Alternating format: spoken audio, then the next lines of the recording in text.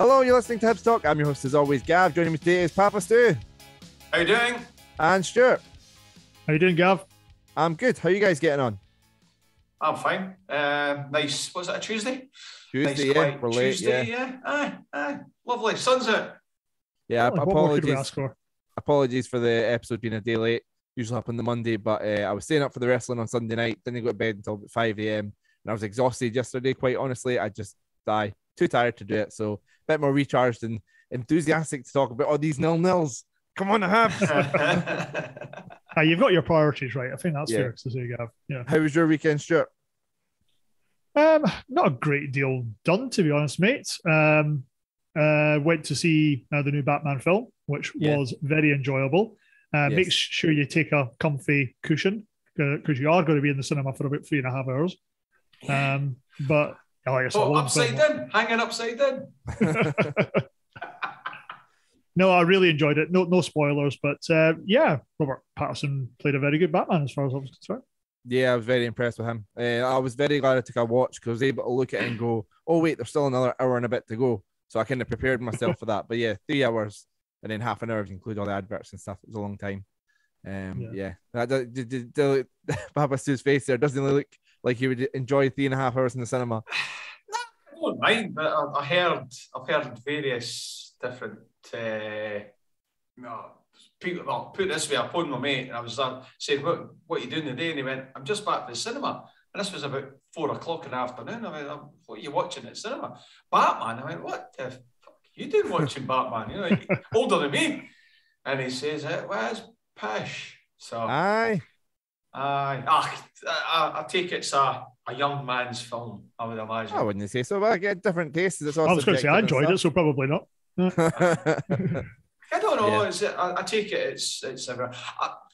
I'll watch it when it comes on TV or on the Fire Stick. I'm not that keen going to the cinema, to be honest. Fair enough. I enjoy it for, like, say, switching off. Like, you know, if I'm on the TV, if I'm watching something in the house, there's still my phone, there's still distractions, there's still my cat. Whereas in the cinema, you just switch off and just the lights go off. And love the cinema personally, but everyone's their own taste. Like I say, I know we're distracting we're delaying talking about the exciting Hibs performances. Papa Stu, quickly, how was your weekend? It was fine. What happened?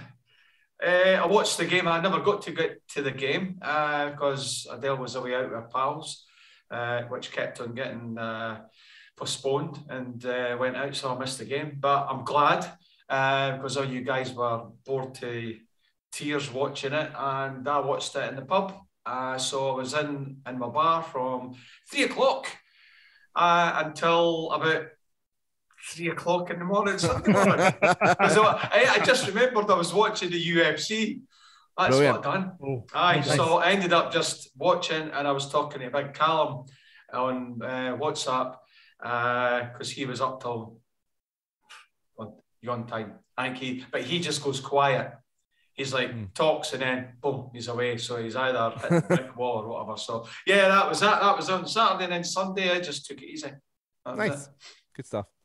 So like I say, we're going to talk about the Everton performance that was 0-0 versus St Johnstone. Starting with the lineup, it was the same sort of formation we've been playing, but surprisingly, with Rocky out suspended, Cadden played right centre back and Doig played left centre back, and then Louis and Dre Wright played the wing backs. Stuart, starting with yourself, so it was a strange one to see, Cadden play so centrally.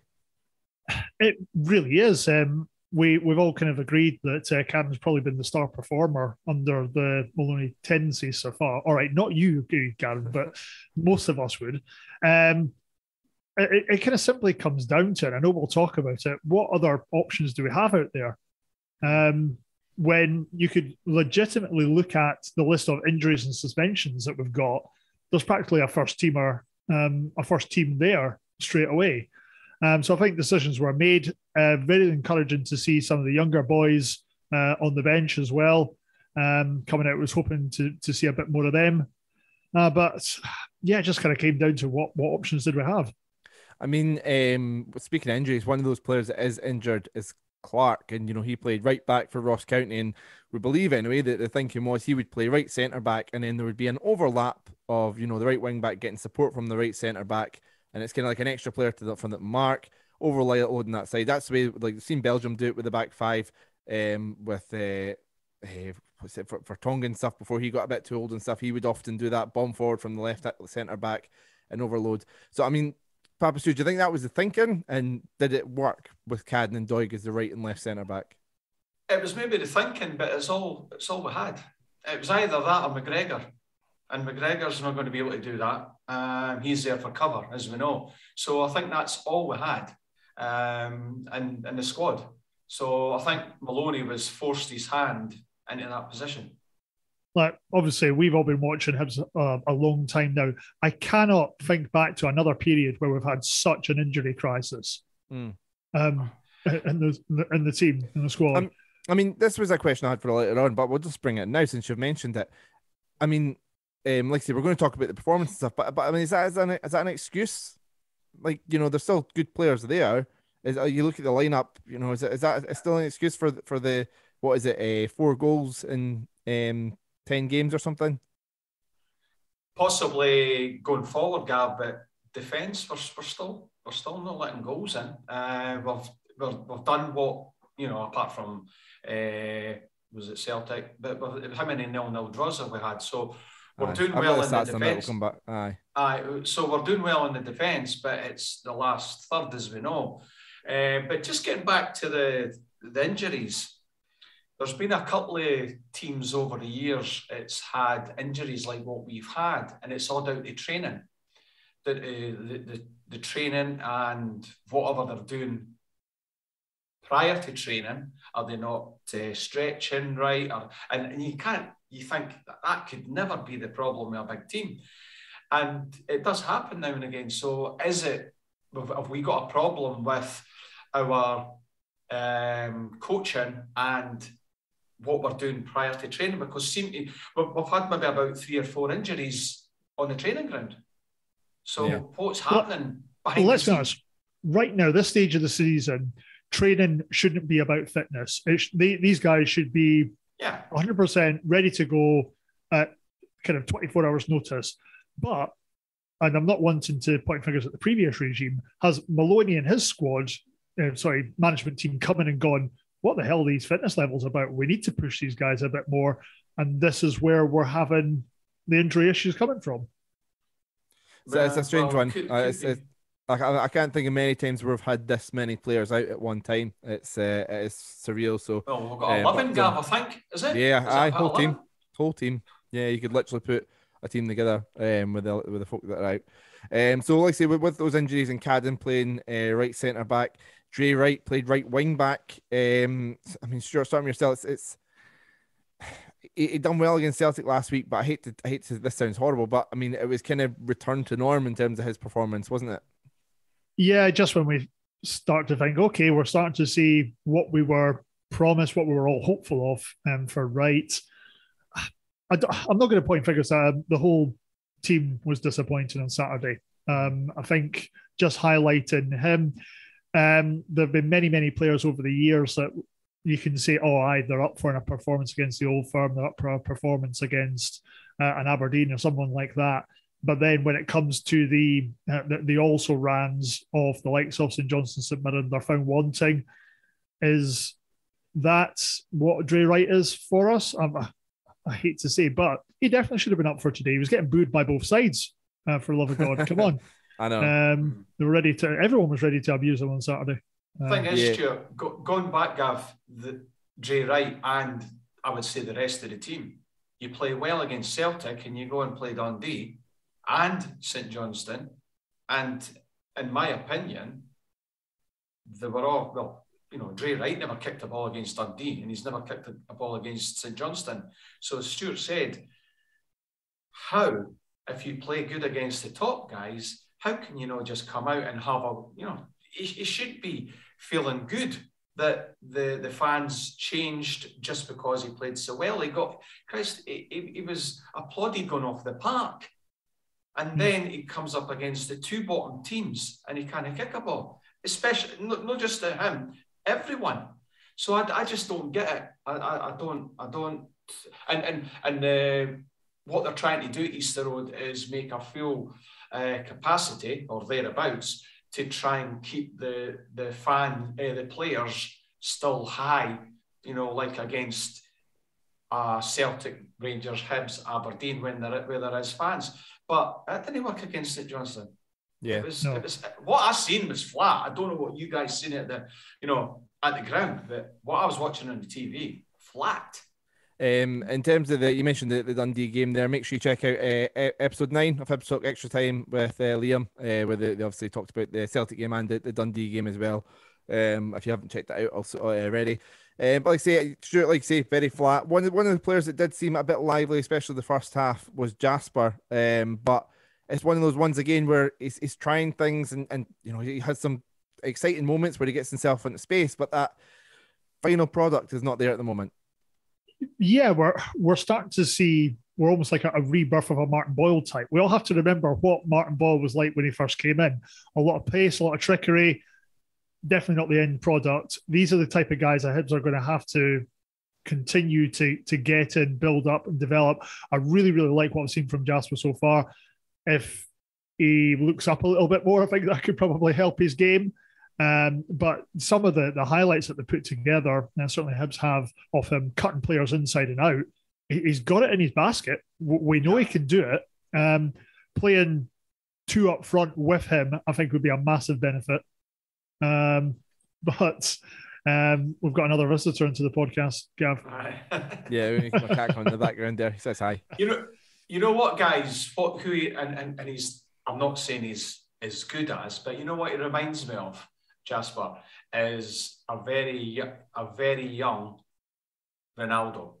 Because when he came to Man United, that's what he did. He ran and tried to do everything, and they had to teach it and coach it into him to pass the ball and find that final pass across. Whereas Jasper's the exact same. Jasper has got all the trickery, however, it's his final pass that it just lets him down, and he just doesn't let the ball go at the right time, and it'll come. Yeah, how old is he? 21, 22? 20. 20. There you go then. Yeah, certainly. I've got 19 actually. I'll double check while you're talking. I've got a buddy of mine when we found out that he signed him. He'd had a previous spell at Colchester. Friend of mine's a big Colchester fan.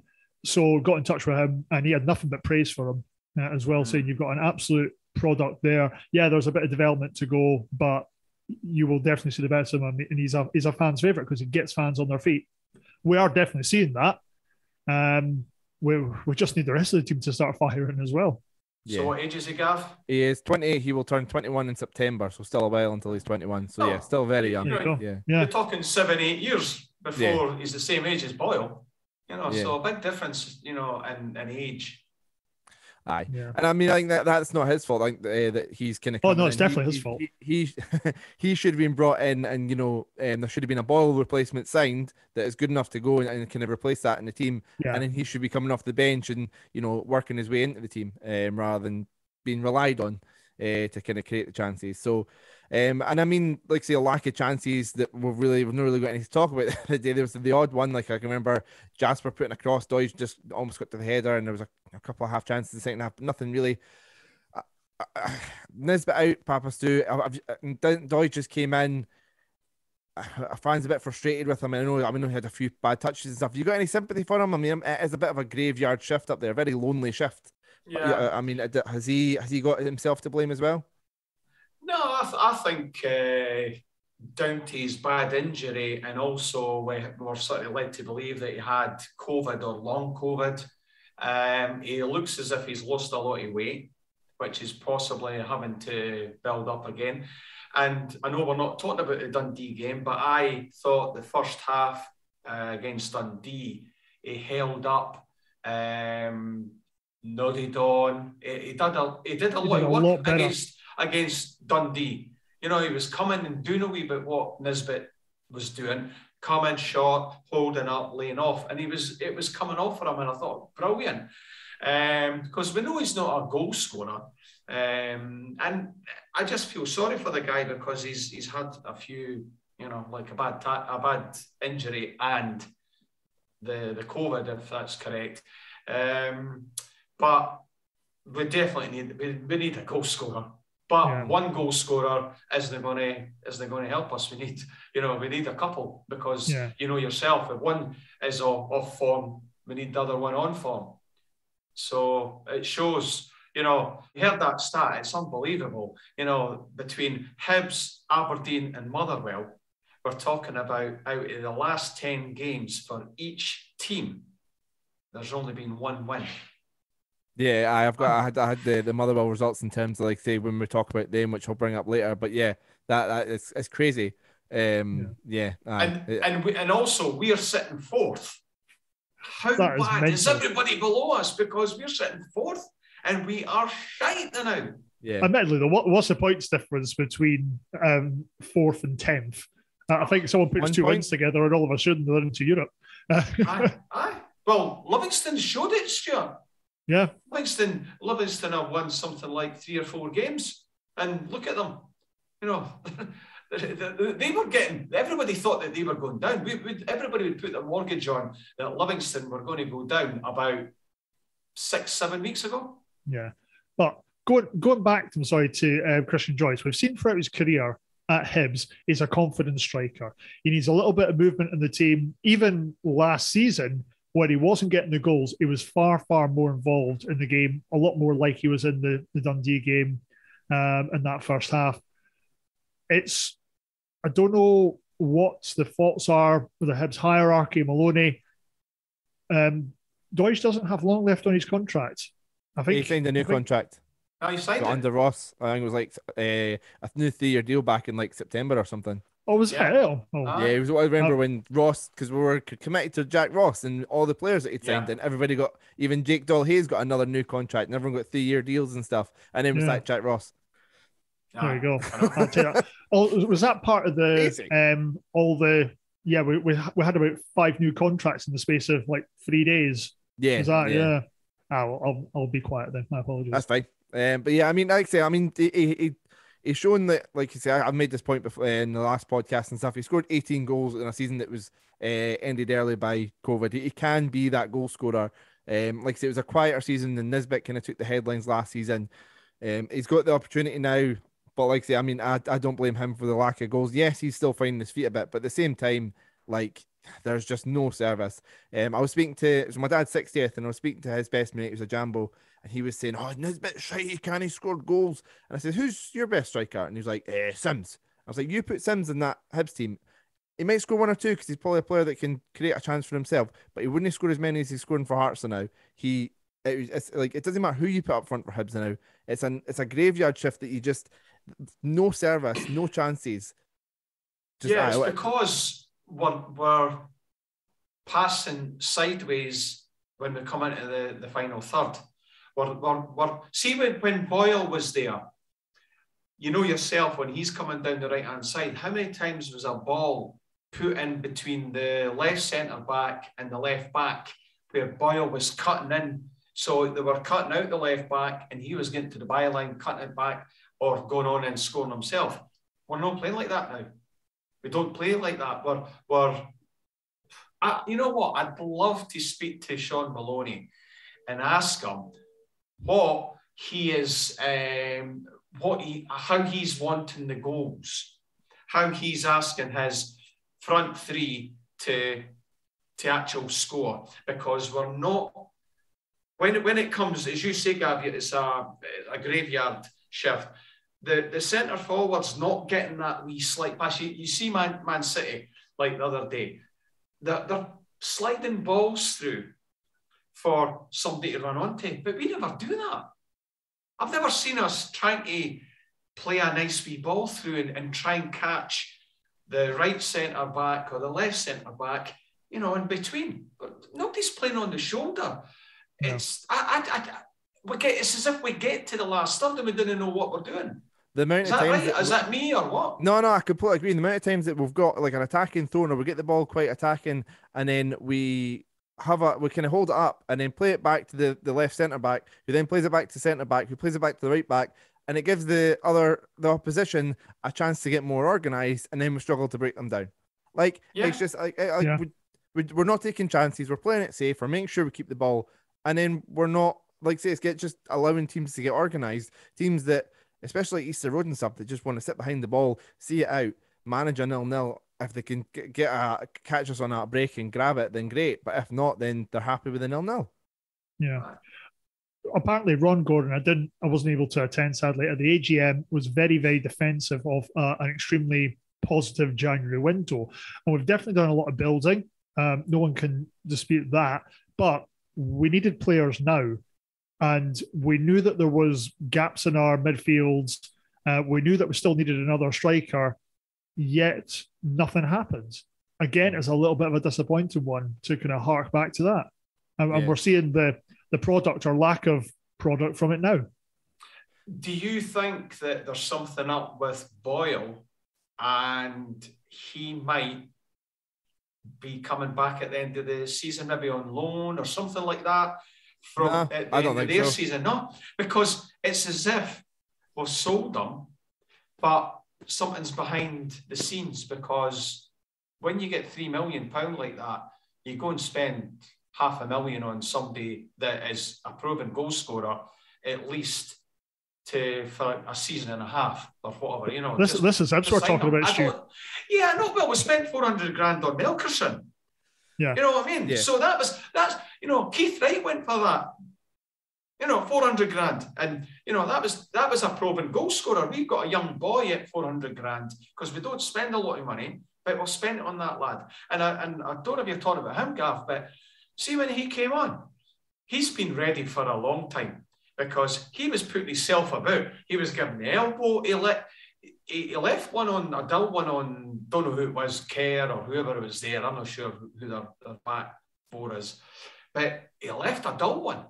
And I'm thinking, you know what, son, for your age and you're supposed to be not strong enough yet, no, I think he's ready. He should be starting on Saturday.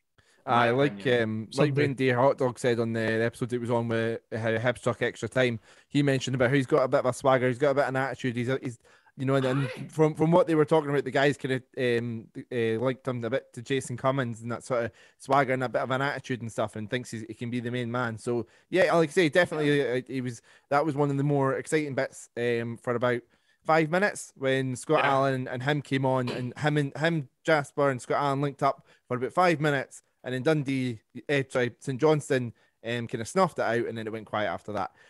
But that was a wee bit of excitement there. But yeah, so it was great to see Melkerson come on. Hopefully, I don't see why he's not been getting started sooner. But I mean, Stuart, I mean, it's 4 goals in 2022, like we said earlier. One was a cross, so but that's and like I say, it was a 2-0 win against Ross County and the 2-2 draw with Livingston. So that's 8 games from the last 10 where we've failed to score. Like, this isn't working at the moment. No, definitely isn't working. Are we? Depends how patient we want to be. If we're sat here going, you know what, the rest of the season we're writing off, it's a building season.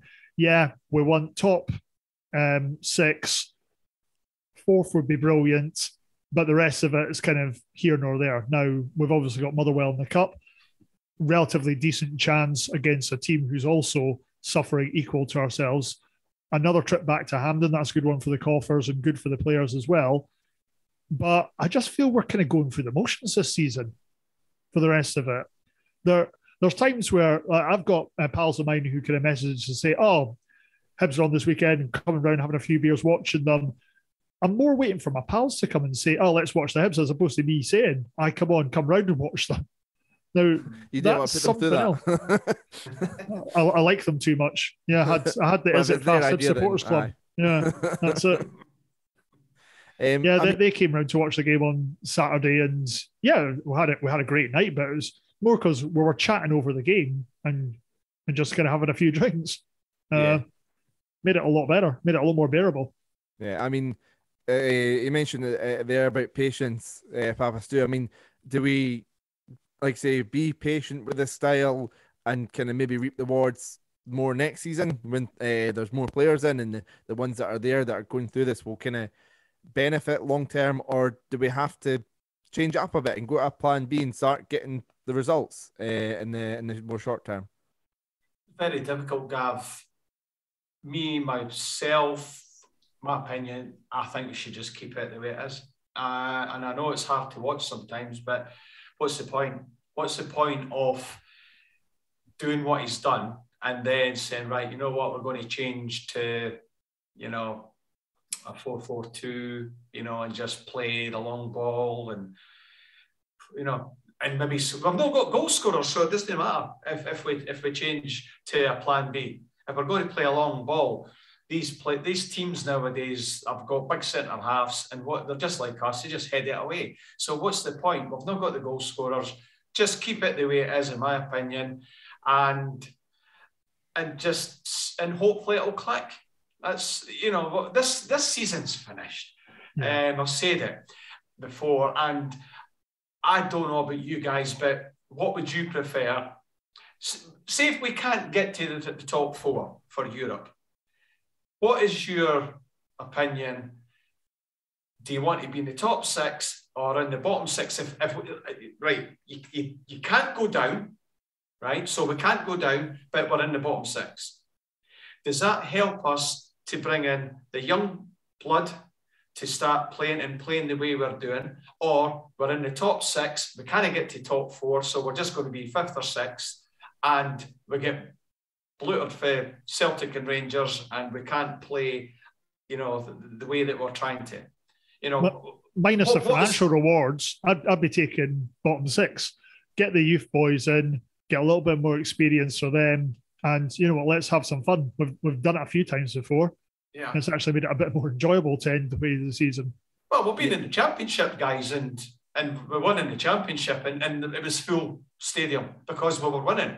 When you win and you score goals and you feel that, you know, you feel good.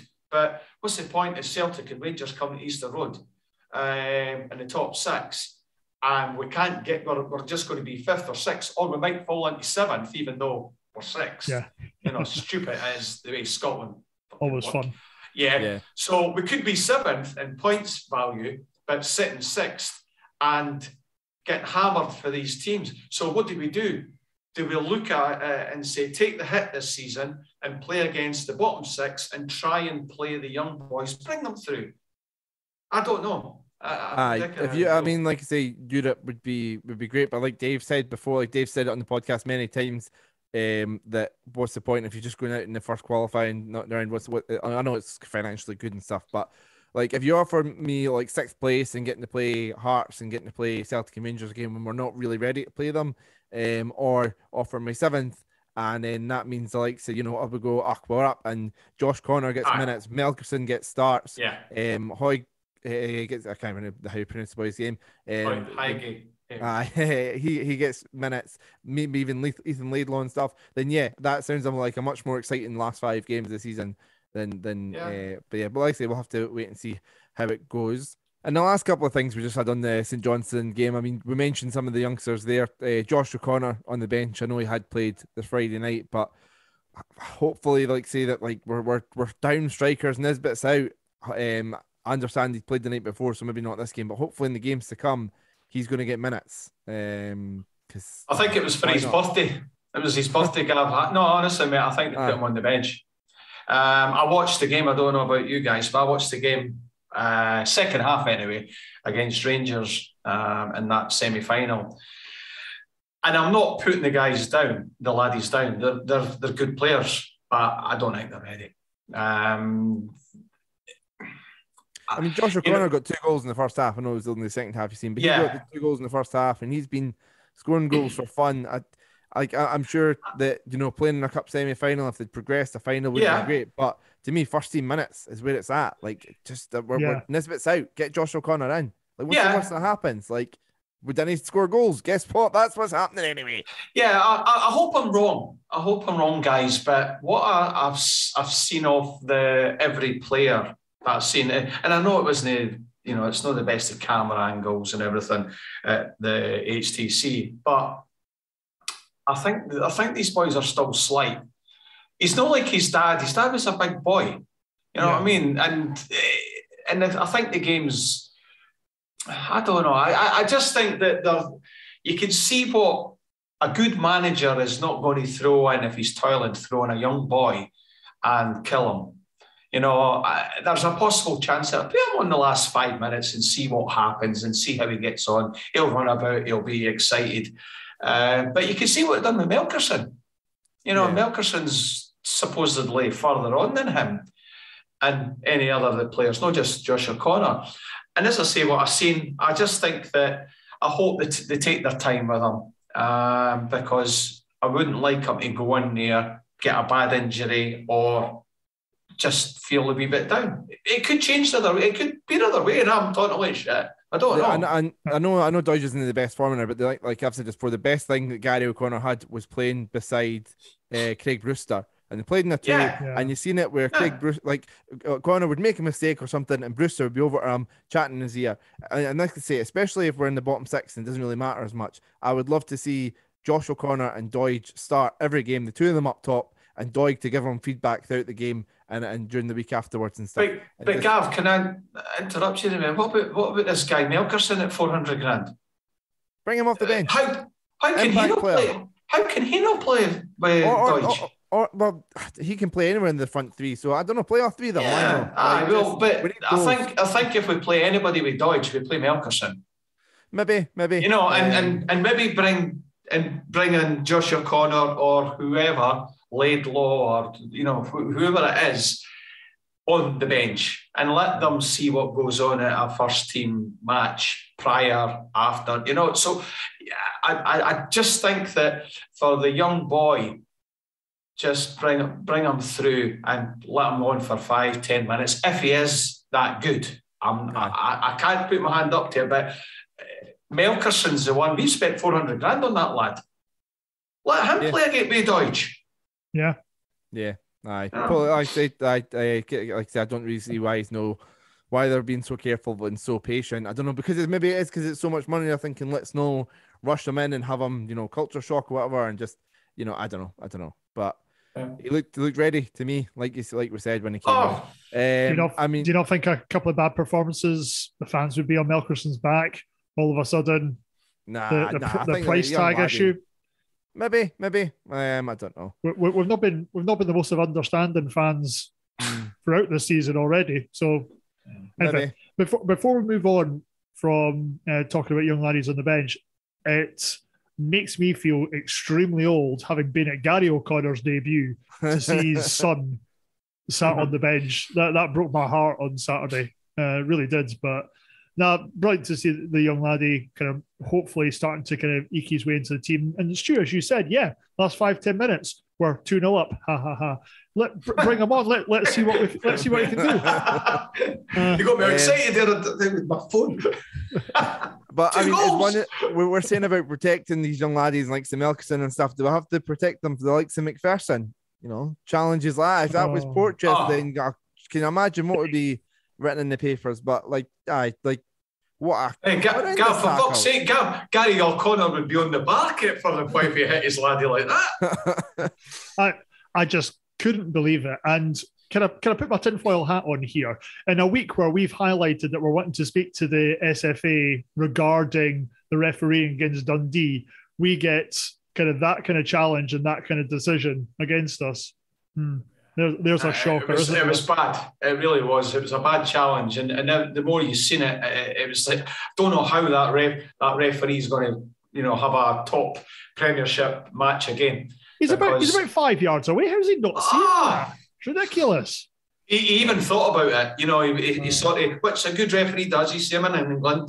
They have a wee bit of composure and they think, right, okay, it was a bad challenge. Yeah, it's a red. But got the yellow out. I couldn't believe it. Believe it. Use your linesman if you want to have a chat. Even if you want time to think about it, make it go over, have a chat with him. What was your view on it? Because say he was in line with he should have seen it, but or my view was blocked, whatever. But even then, if it just gives the ref more time to think, but yeah, that was a red card. I don't know how he never just went right, red, boom. But like I say, I wouldn't have changed the game. We still wouldn't have scored against 10 minutes. We've seen against Dundee, and as the boys covered on the Hibs extra time. I've got to be honest, I had to check my BBC Sports app to see if my notifications were working, because I've not had a goal alert in fucking ages. It's ridiculous. It's bad. I know. Shake your And I'd phones, say, I know you guys were kind of watching from home, so I'll cover this. It was good to see more people on the ground. I was expecting a bit more, like the word sellout had been thrown out a lot. There was a lot of green seats considering the word sellout was thrown out, but it was good to see the place a bit busier, a bit more, I think they announced it as 19,500. It wasn't 19,500. I wish they would just announce exactly how many people turned up, not how many seats were sold. But like say a bit atmosphere. It was a bit, a nice day, sunny and stuff, but then the performance just drained all that out, and it just went flat very quickly. And if you've not been to Easter Road in a while, and you go, it's only a fiver, or go along, and then you go, and then you see that, you're going, I'm not paying 30 quid for that. Aye. Yeah, so that's it. Hey, Gav, as you know, the game's all about entertainment, and if you don't get entertained, Go see Batman at the cinema. Go to Batman. See, I can watch it just like probably thousands others, either in the house or wherever, right? So there's a lot of people can just say, "Nah, I'll just watch. I'm not going to the game," because they're not getting entertained. But when you go to Easter Road and you see 3 and 4 goals and a couple of hit the post, the bar, and a wee bit excitement. But it's just, you're sitting there and it drains the life at you because it's over there. It's over there. Come back the way. Now, it's nice to have the ball at your feet and try and I call it like five-a-side football. You're just trying to get that wee nutmeg or that wee touch by the man and a wee goal, quick goal, and then come back. It's like 5-a-sides he's trying to play. But we're not playing, we can't play it in the back third. We're good at the back when we're not getting pressed, but when we're getting pressed in the final third, it's not happening. Yeah. I think the club are doing a lot of things right now. We're seeing a lot more in the way of fans forums. There seems to be a lot of positivity coming out of the AGM, despite recent performances. The attendance for a fiver scheme seemed to work well. They did a flash sale on the replica kits. Again, great thing if we've got extra bodies in the stadium. And even actually the special mention to the young lady singing Sunshine and Leaf in the operatic style at the start. So, something new. Well done, guys. Try it. It's absolutely fantastic. I thought she was brilliant. But the product in the park, that's what people are going to remember. Yeah. No, like I say, great positivity there. There's a lot of positive things. Like I know they've done Retro Video Club before the Hearts game as well, which was good. It's good that they're trying these little different things. I mean, the opera singer wasn't for me myself, but it is different. Folk joined in. It was there. Gav, you're at American football. You imagine you went over to America, right? And you've got all the razzmatazz, you've got the barbecues and everything at the front, your hot dogs, your burgers, your beers.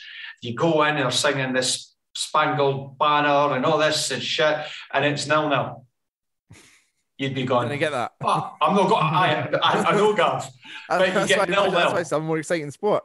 Aye, but what I'm saying is, you go there and you get the razzmatazz, but you get the razzmatazz for, I know it's not an hour and a half, but whatever it is, you get your razzmatazz. Your game's an event. It's not just a sport. Yeah. So we need that on the park, not just off the park. And I know what they're trying to do. And, I applaud what Stuart says. I applaud Hibs what they're trying to do. But instead of spending that money, let's get on the park right first and then put the razzmatazz behind it. Aye. Yeah. My opinion. I've no idea how expensive opera singers are, but we definitely need another striker. You're absolutely right. 90 quid. 90 quid for about 3 minutes. You're probably doing that young lady a great disservice, Stu. Years of training she's put in for that. What are you going to pay? £100 then? I'll get 100 for 3 minutes. Come on. She's done a song at half time as well. So, all right, okay, well, 150. What did she sing at half time? The one, the Leicester, I can't remember the name, but Nessun Dorma. That's the one. The one, the Leicester one. I was mentioning Leicester with the thing with there. Anyway, show my age, but Italian 90. Yeah. Yes. So I know the three of us a few 2 weeks ago spoke about this, but like say there was obviously games have happened since then. Like say, so we'll keep this brief because like say we've done this before, but before the split we'll have a trip to Pittodrie, Dundee United at home, and then Tynecastle. not an easy run in. Like, regardless of, Aberdeen's form, and the fact that, like we briefly said before we started recording, the fact that, like, Hearts have been going to give us a doing twice and it's been 0-0. Still, 3 really tough games for picking up points when we're not scoring goals. Yeah. Well, Aberdeen United are quietly going about their business as well. Yeah. I'm amazed we're above them. Yeah. And Aberdeen will come good when they play us. They'll pick up form. They'll pick up form. Every club that we play against and have had a shit 6-7 games, they always just click when they play against us. Happens. It doesn't matter who we play, And as you say, that United are playing well, just quietly. And then Hearts, where was it again at Easter Road or Tiny? That's at Tynecastle. Well, we play better at Tynecastle anyway, so that's it. Aye. But it's and actually on Pataudry, obviously the news came out, Scott Brown retiring and having his contract terminated. I think there's discussions, Jim Goodwin saying he's a very hands-on manager and stuff, and Scott Brown's duties might sort of diminish as a result. So his contract's getting terminated and he's going to be, like I say, retiring for football as well. So like I say, he's had a great career. Obviously, we remember his brilliant times at Hibs. So I always remember I just quickly on him. I remember the Ivansborough hat-trick, how impressive Scott Brown was, how he outpaced Peter Lovenkrands, a really fast player, and Scott Brown had the ball, and he just bombed away from him, and then played in for Sproul. Like, it's incredible. Like, obviously, he had injuries, and he's adapted his game and became a defensive midfielder, had a lot of success at Celtic, but some career Scott Brown, He must have a coaching job to go to, Gav. He'll be away. He's got links with Hibs. He's played with Sean Maloney and Gary Caldwell. Maybe he's coming to join the revolution. It's a pity that he's retiring, because I'll tell you what, I'd stick him right in that middle of the park. Yeah, I really would. I'd put him in that middle of the park. I'll tell you what, even if you have him on the bench, Gav. I think with injury, so he is done, unfortunately, and that would have been good. But I think if in too terms much of speculation. Yeah, sorry, on you go, Gav. I was just going to say, like, if he did join our coaching team, the likes of Jake Doyle-Hayes would really benefit from his wisdom. You could still have him signed as a wisdom. There you go. This is an interesting podcast. No, certainly, maybe a bit of speculation, but a buddy of mine up in Aberdeen suggesting that Brown wasn't happy that he was overlooked for the Aberdeen job. That kind of he was brought in, obviously under a much longer term, wider picture, to kind of overtake Glass if Glass was a success, and then moving on from there. Maybe far too early for Scott Brown to take on such a big role at a club. But before the news officially broke, I've been in meetings sadly all morning. I got a message through from Edinburgh-based buddy of mine before anything came onto our group chat to say Scott Brown coming to Hibs as part of the management team. Ooh. Now, I don't know how much truth there is behind that. I'm not going to chuck his name out there to embarrass him just in case it isn't true. But Scott Brown to Hibs, Hibs Talk exclusive. There you go. You heard it there. Tell you, I'd still have him signed as a player. Apparently, like say, that's the reason Aberdeen get, like, his injury is a pretty bad one. He's out for a while. Apparently, is it? Aye. Well, Gav, you know what? That guy in the changing room as a player, even on the bench, doing like what McGregor does, because you can have 7 on the bench now anyway. He doesn't have to play, but having him in that changing room, getting him going, he's another Roy Keane. If he was in that Manchester United, you know what I mean? You need somebody. We've not got a leader on that park. Let's be honest. Everybody's injured. He might as well come and join the party. That's right. Well, I mean, I would say we do have a leader in the park. I think Porteous has been brilliant stepping up on that, and I think he's been a massive part of why we're not conceding goals. But Porteous isn't the reason we're not scoring up the other end. I think he's been brilliant. But like I say, we mentioned Pataudry, Dundee United and Tynecastle the last 3 games before the split, but before that we have Motherwell in the Cup. In terms of playing them this season, we beat them 3-2 back in August. That seems like forever ago now. And 2 draws since then, a 1-1 and 0-0. They beat Aberdeen in the last round, but their last league win was Boxing Day. So, like we talked about earlier about their form, so it's 0 wins in 10, and they're only a point behind us when they've only had 0 wins in 10. This league is crazy this year. What is going on? But I mean, I obviously cup games, quarterfinal. Papa Stu, start me off. So, how you feeling going into it? Because it's away from home, and believe it or not, well, you know, our fan base that go away from home, they make more noise than what we make at Easter Road. So we'll have that full, because it's a cup game, we'll have that full stand at the back of the goals, all full. So, you know, I don't know what it holds, a couple of thousand, 2,500. I fancy us. I do. I thought just a cup game. I really do. I fancy us because they're playing shit. It might go into extra time, maybe penalties. You never know. The way we were playing, the way Motherwell are playing, get your money on penalties and get practicing penalties all week. Aye, that's right. Could be. You know, so it's. But I still fancy us. We seem to. I don't know, but I don't want to stick my neck out. But I just feel that we're a better side than Motherwell, and because they've not done much in 10 either. I think we've got. I'm going to stick my neck out. We're going to win. We'll win it in injury time. On goal. There you go. Stuart, how are you feeling going into it?